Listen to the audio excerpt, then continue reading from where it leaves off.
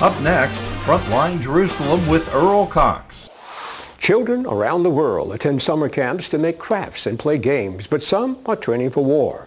In Gaza, the land given by Israel to the Palestinians for the purpose of securing peace, the ruling party Hamas is busy using its military wing to train children as young as 13 how to shoot, kidnapping, and kill Israelis. Classroom activities include the teaching of Islam, Sharia law, and the need to eliminate all infidels, which mean you and me.